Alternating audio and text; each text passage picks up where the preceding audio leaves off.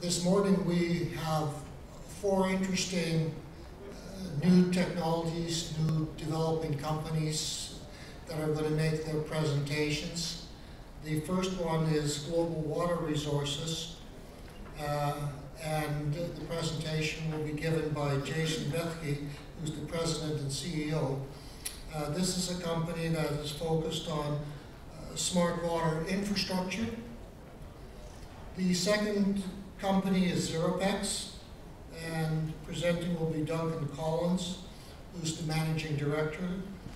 And here is, they're focused on the topic of energy recovery, which is obviously an increasingly more important area of interest these days within the water industry. Then we have a company out of Australia called Clovis, and Tony Keating is the program manager for this particular company. And this company is focused on protecting the sewer infrastructure, also a very hot topic in the wastewater industry today. And finally, the fourth company is Hydrovolts, and Mike Layton, who's the Chief Operating Officer, will be making the presentation. And here again is a technology that is focused on energy recovery. So I'd like to get the ball rolling and ask Jason to come up to the podium.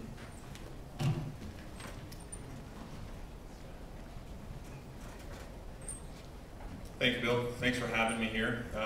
First off, I'd like to decline the promotion to being president. I'm the vice president for Global Water Fathom, but I appreciate that. We've got the booth outside, so this is a quick hitting presentation. Any questions that you might have, I'd be happy to answer those after we've finished here. So our technology is about putting water scarcity management tools in the hands of customers, 1.25 million by the year 2015.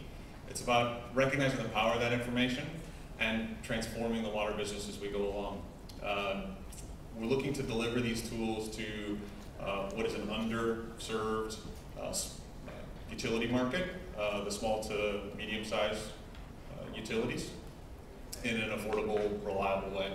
Really what it's about is implementing the instant-on smart grid for water.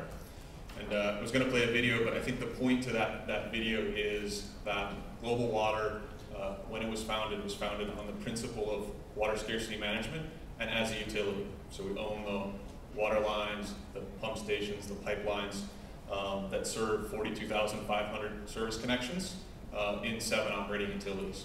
And through that process, we learned how to deploy technology. And starting about 2008, we realized that the municipal market was going to suffer many constraints and budget constraints and water scarcity issues that were emerging. And so we formed a new organization that leveraged our investment in people and technology and processes to deliver that same technology that we use in our utilities to the municipal market. So today, those utilities run roughly 46% less power, 65% less labor, and roughly 90% less O&M CapEx. And so that's the type of technology we're now bringing into the municipal sector for these municipalities. So our market is the municipalities, water districts. They're facing new issues in the last several years. The biggest one being budget constraints. And so the budget constraints are high. They're now finally down to their sort of minimum operating levels after the reduced funds of the economic downturn. They've got lots of water scarcity issues. So we're seeing droughts, we're seeing a new emergence of water scarcity drivers and service level issues. So as you know, many cities in California are actually closed every other Friday or every Friday. So the ability to provide services to their customers is drastically reduced. And they have limited IT resources. And so many times what you see is contracted desktop support for many of these municipalities. They don't have the IT infrastructure or know-how to deliver the smart grid for water to their customers. And they have failing infrastructure, and they need the management tools necessary to manage those assets as they go forward. So our market is roughly 23,000 towns and cities throughout the US that fit this criteria. and our hosted utility-to-utility software as a service model really allows us to access every single one of them.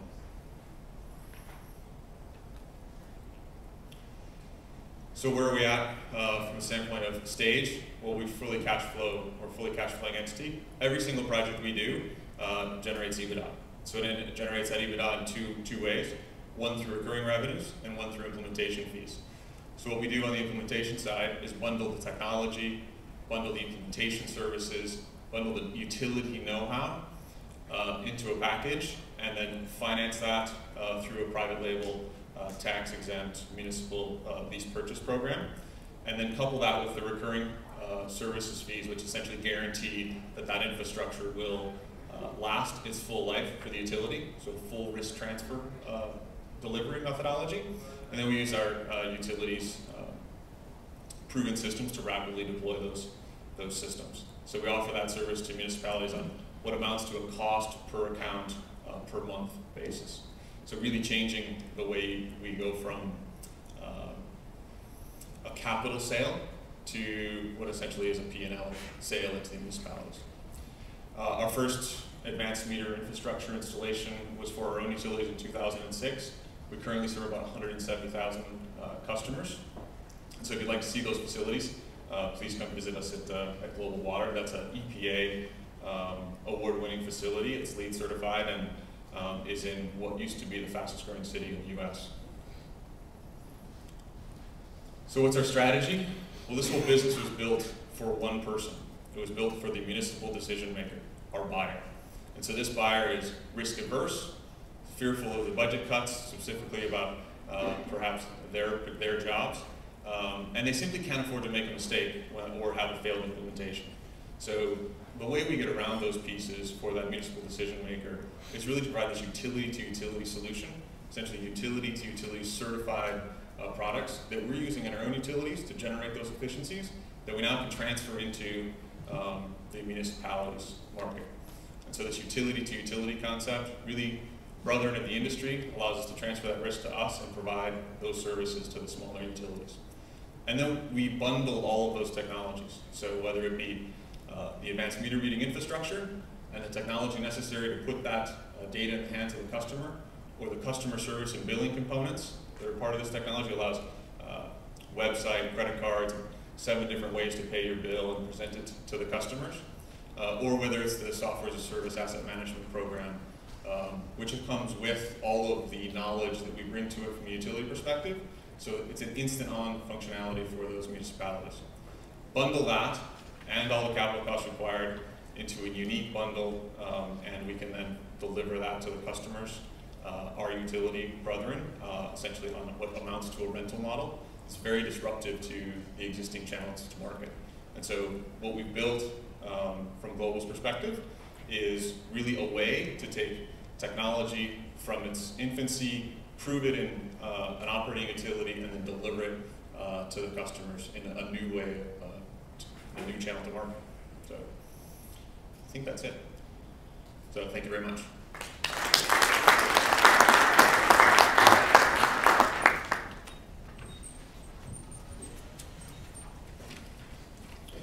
Good morning, everybody.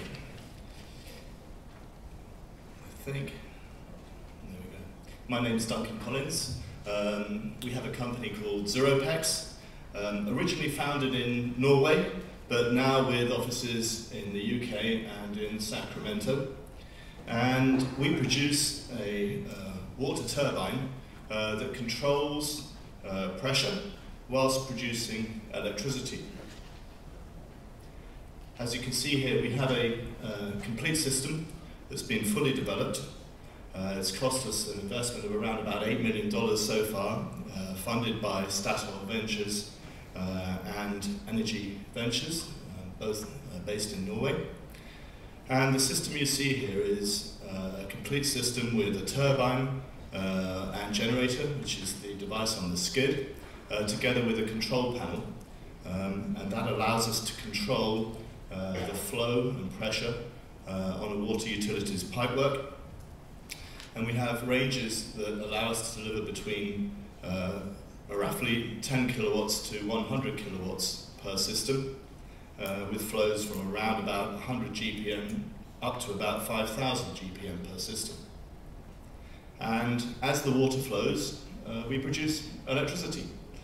But here's the thing, our turbine actually allows us to control the downstream pressure or flow, which enables us to replace a mechanical valve in the water distribution system.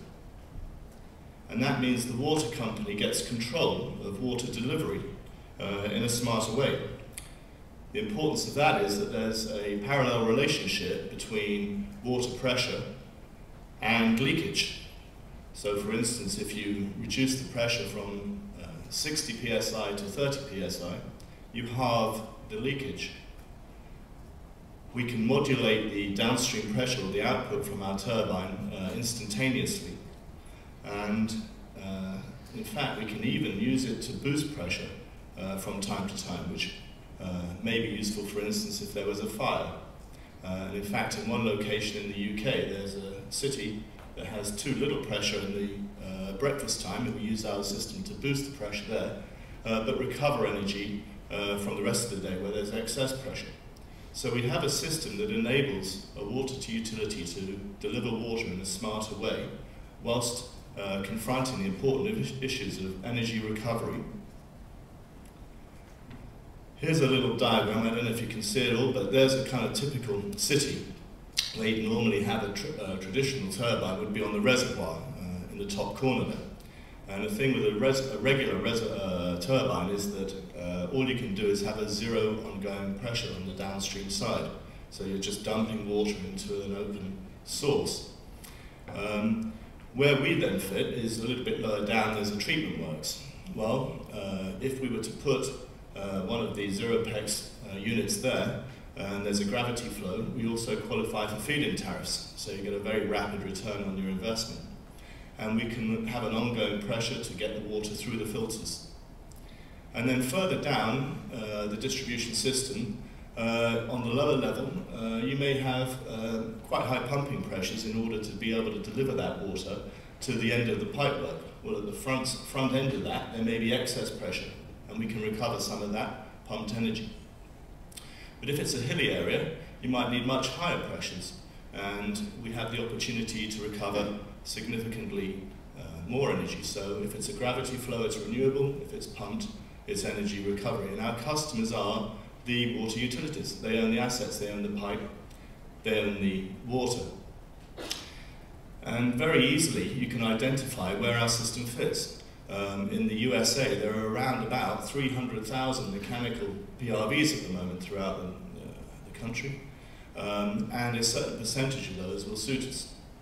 Perhaps somewhere between 5 and 10% in our initial studies. It's a pretty big market. Here's a case study of a typical water utility. In fact, this one is in California, where we're hoping to complete negotiations for the contract within the next few weeks. There's a differential pressure here around about 130 psi and around a 2.7 mgd flow, which produces an average delivered power to the wall of around 49 kilowatts. This is a $240,000 investment, but despite the fact that it's a pump flow and there's no feed-in tariffs, we still are getting a return on that investment within about 3.5 years and producing around about $70,000 US per annum in revenue. Again, the interesting thing here could be that California is mandated to try and find 12,000 megawatts of distributed generation over the coming years, and DiffGen could be part of that. Our strategy at the moment is to concentrate on the 3 markets where we currently set up and selling. Norway, because we are a Norwegian company originally, but Norway has very low value for electricity, so it's not going to be a big market for us, but it's allowed us to develop the system. We also are working extremely well in the UK now. The UK has a very sophisticated water market consisting of around about 25 companies, of which 12 to 15 of them, those could be classified as large utilities.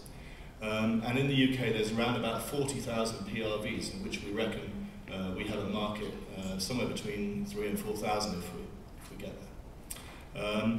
In the USA, we're concentrating initially in California. And the route to market essentially means that we're working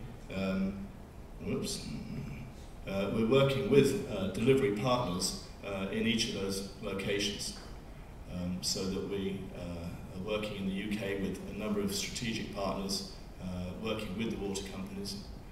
In the USA, we have a combination of direct sales and also working with consulting engineers and reps in the traditional way. Okay, thank you very much.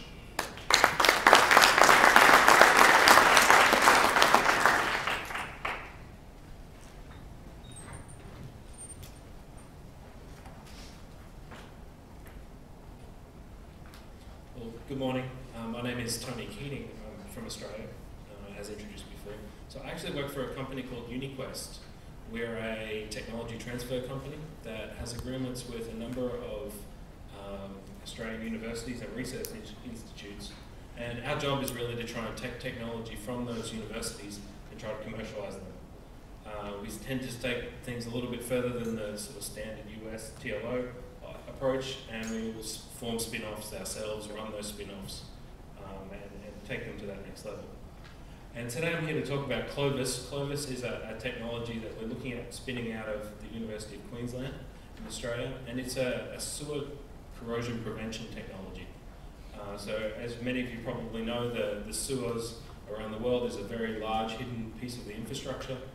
Estimates of the US is around $1 trillion worth of infrastructure in the sewage system, and this infrastructure is being attacked at the moment by corrosion. And this corrosion is causing design lives of sewers to be reduced from 50 to 100 years down to 10 years. So it's a very big infrastructure problem at the moment. So the sewer corrosion is caused by some bacteria which live in the wastewater. And this bacteria are called sulfate-reducing bacteria, which convert sulfate in the wastewater stream to hydrogen sulfide. That hydrogen sulfide is then converted by another set of bacteria into sulfuric acid, which then eats away at the concrete and destroys your sewer. So Clovis is really a new way of treating this and preventing this from happening. It's a two-part solution. The first part is actually just a new chemical mix, which is actually proven to kill the sulfate-reducing bacteria. So at the moment, the water utilities, the municipalities are using a number of chemicals to treat this problem, but they're all addressing the hydrogen sulfide itself rather than the bacteria. So what we're proposing is we're using a new chemical which is able to actually kill that bacteria. And so because we can kill the bacteria, we can now intermittently dose. So we can dose every 5 days rather than put a continuous dosing of chemicals. And this substantially reduces our operating costs. Our estimates are that we're between 3 and 6 times cheaper than the currently used chemicals. So there's a very big region there for operating margin as well. We have a patent applied for on this chemical mix, and that's sort of the first part of the solution. The second part is actually a software tool which was developed again at the university, which allows you to model the sulfide production and where the corrosion is going to occur. As well as being able to model the sulfide production, we can also model the effect of dosing on that production. So therefore we can optimize our dosing regime. Our estimates in the field are that actually the municipalities and the utilities are significantly overdosing at the moment, even with chemicals today. So that means that there's a much bigger spend that needs to be occurring. Some recent studies in the Gold Coast in Australia showed that by using this software tool, they can reduce their operating expenses by 50%, just by optimizing how they're dosing. The market here is very big.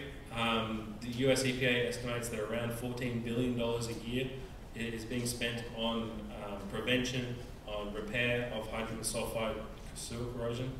In Australia, because of our lower population, it's only around $1.5 billion, but it's still a very big market. Typically what we see is that the utilities and the municipalities are currently using chemicals, and their estimated spend is around between 50 cents and $1.50 per person per annum that they're servicing. So large million people cities are spending millions of dollars just on chemical dosing itself. So our sort of initial target market here is actually just go in and replace the chemicals that they're using, give them a savings on their chemical cost because we're 3 times cheaper, so we can definitely save them money, but also we'll take some of that away as well. So there's significant upside room here for our margin. What's interesting is this is actually come out of a very long research program at the university, and it's clearly shown that industry is very interested in this problem. The industry in Australia, so this is 7 of the major Australian water utilities, has spent $14 million on this one research project. And the research project is to identify and to look at ways of preventing sewer corrosion and odours. So there's an industry need out here, they're willing to spend the money, and they've already spent significant funds here. We've done, or the researchers have done laboratory and field trials already. The laboratory trials have been essentially taking bacteria and the gross stuff from the sewer, putting it in a jar, and then adding chemicals in and showing that we can actually kill the bacteria very effectively.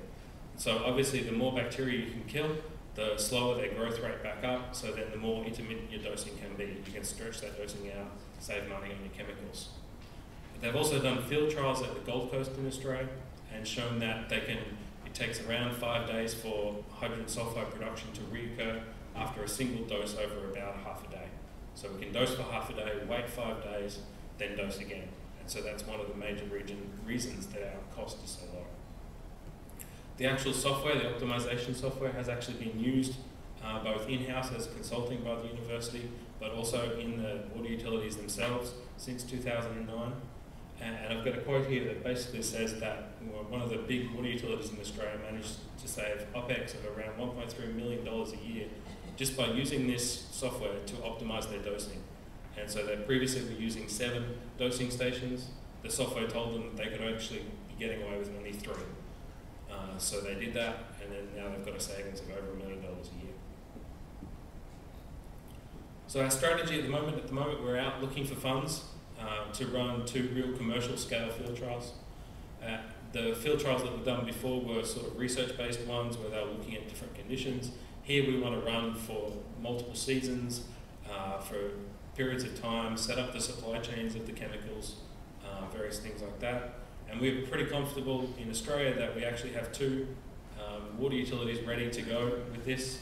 They've both said, yes, we'll let you run the field trials. So we have that organised. And we're pretty confident that we can actually convert one of those into a lead customer and then work from there. Obviously, we're here in the US at the moment and starting to look at perhaps doing one of those field trials in the US. One of the sort of keys here, and I probably should have harped on this a little bit before, is that we're dealing with water utilities here, we're dealing with municipalities, which, as everybody knows here, are very conservative organisations, very slow to move. One, there are sort of 2 keys that we've looked at here. The first one is that we're using chemical dosing. It's exactly the same chemical dosing infrastructure they're currently using. It's the same method, so we're just replacing the chemicals that are being used. So that's one good thing for them. They don't have to buy new infrastructure. There's very little switching costs for them. The second part is how do we sell to them? And so we've looked at the market, looked at the ways that people are currently purchasing. So the municipalities are purchasing chemicals, they're purchasing licenses, they're doing full service programs. And so we're looking at the different ways that we can offer to fit in their purchasing cycle. Because that's very important. They're not going to want to change completely the way they're buying or the way they're preventing corrosion at the moment. So we're looking at essentially 3 levels of purchasing. One of them where they're just purchasing a license to use the chemicals, they then buy the chemicals themselves. The second one, which is essentially we supply the chemicals, and so they pay us for that supply chain. And then the third one is we look after the complete system. They come to us and say, we need you to prevent corrosion in this portion of our network, you do that. So we're trying to fit in with what they're doing, both on the purchasing side as well as on the technology side. We think that's probably one of the most important things when dealing with this industry. So thank you, and I'm happy to take questions later on.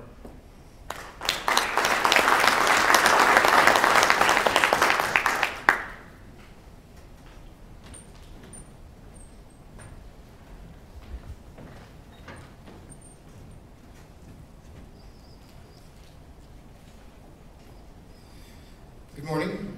I'm Mike Layton. I'm the CEO of HydroVolts. I've actually been with the company since February.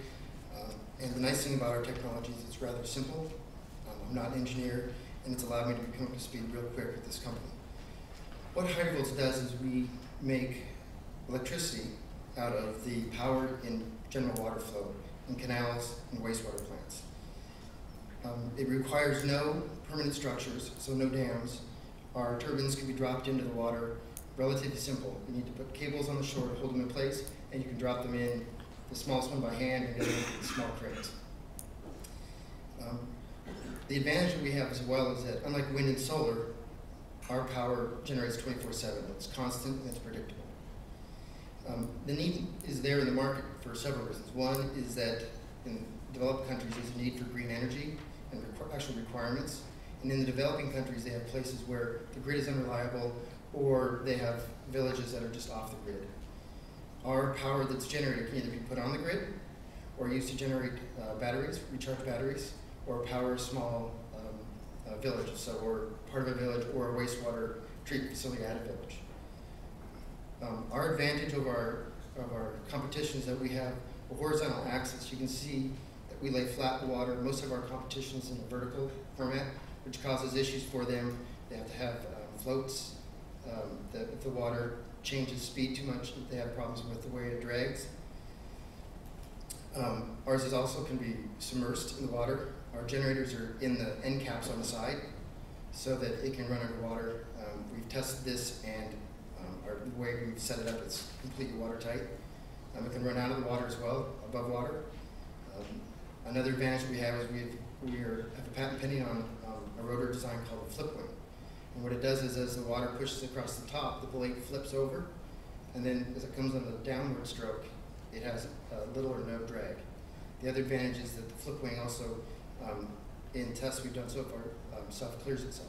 So small branches, weeds that come across, catching it, and it clears itself out the other side. We've, on the screen here, you'll see we've got a small portable one up in I believe it's left. On the bottom would be our 5 kilowatt machine, which we have put in the bottom of a canal and tested that as well. And on the far right is one that we put in a wastewater plant in Seattle, Washington. We put it on the outflow of their process, and with a different blade configuration. So the other advantage that we have over competition is that this thing's very portable, and it can be put in many locations, and it can be installed very quickly. The market, our main market is going to be irrigation districts, canal operators, and water treatment plants. So you may ask yourself, why don't we put it in a river? Our competition is trying to put it in rivers, and there's 3 things that stop them. I think you probably all know what it would be. It would be fish. If there's fish in the water, especially in the United States, you have EPA regulations, and you have to have your turbine certified fish friendly, which is a long, expensive process. Second is boats, navigation and recreation boats. No matter how you put these in the water, they're going to obstruct the river. So there's a problem there. Third is debris. Rivers have logs, all sorts of things floating down that can damage a turbine. When we put these in wastewater plants and canals, the only debris is weeds going down, maybe a plastic bag once in a while. And with the self-clearing, we can continue to have power with little problems with breakage due to debris. Our target customer is a medium to large engineering organization with controlled water resources. That size, they have budgets that will allow them to put this in. They also have a staff that understands the advantages of putting these in and the power saving, and they can also know what to do, how to regulate them. The other advantage is there are over 400 irrigation districts in the western U.S. And over 5,000 water treatment plants in the U.S., and the market is much larger globally. We estimate that just in the western U.S. that we could put in 80,000 turbines. We estimate that we can put a turbine in about every 100 yards in a canal. Stage. The company was founded in 2007. We finished our first round of financing in 2010. In 2009, the company, you may have started hearing about it because we started winning some awards, and with those awards came some funding. So our first funding was about $100,000 in awards.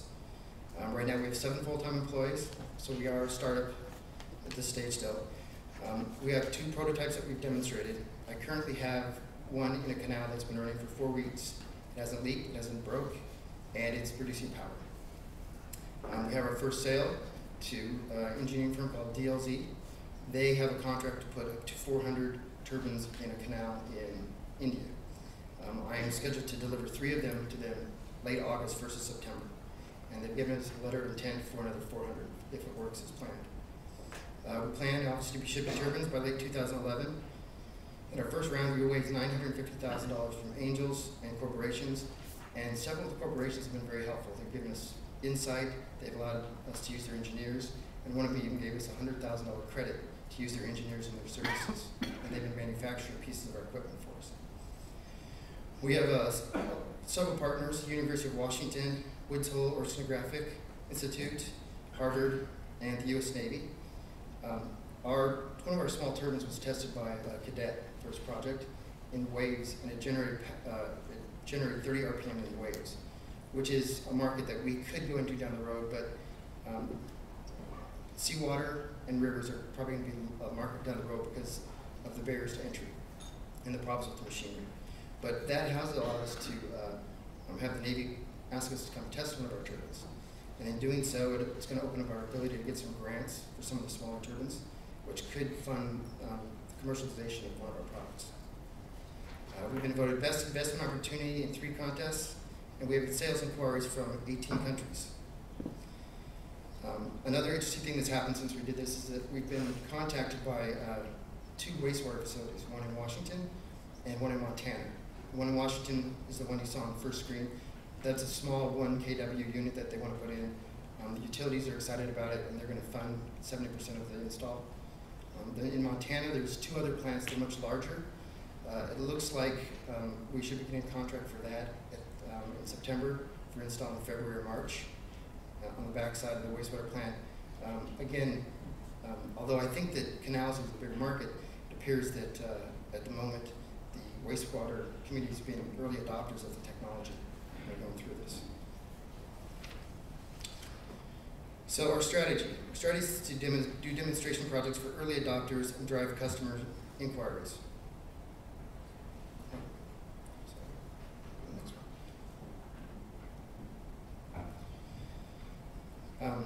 Then we want to distribute the turbines through pump dealers. Now, why pump dealers? Pump dealers for irrigation districts, they sell them the pumps, they maintain the pumps, they have the equipment to install our machines. The pumps they have are huge. They also have the ability to maintain them.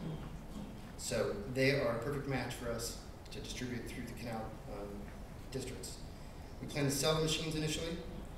We're going to make 3 sizes. Class 1, which is going to be about 1 kW, Class 2, which should average about 5 kW, and Class 3, which will average 10 kW. We're only making 3 models because this is not going to be an engineered product where we continually make new ones at different prices. We want to make this modular and scalable. If you needed a larger turbine, I would like to just add another rotor section to it, not remake or redesign the whole machine. What we want to do is become the Honda portable generator of hydropower. So we want to make these inexpensive, and we want to make them in mass production. Our machines, as I said earlier, can either be put on the grid or they can be used for remote power. It depends on what your needs are. This one will do either one. So the return on investment. We're looking at a return on investment of about 5 years in our target markets, and that's using 11 cents a kilowatt hour. That does not include any incentives. We're building this company so that we can make money without incentives. If there's incentives available, then hopefully people will get a shorter return on investment and will buy more machines.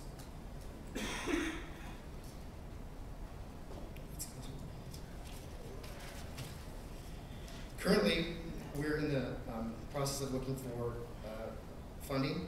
We have a $6,000 raise going on right now. We've raised about $300,000 right now. We have plans that in first of the year we may go look for more money, which allow us to do more than just to expedite our growth and implement a couple other strategies that could be possible, such as some leasing or financing options, which would take a lot more cash to do. Thank you for your time.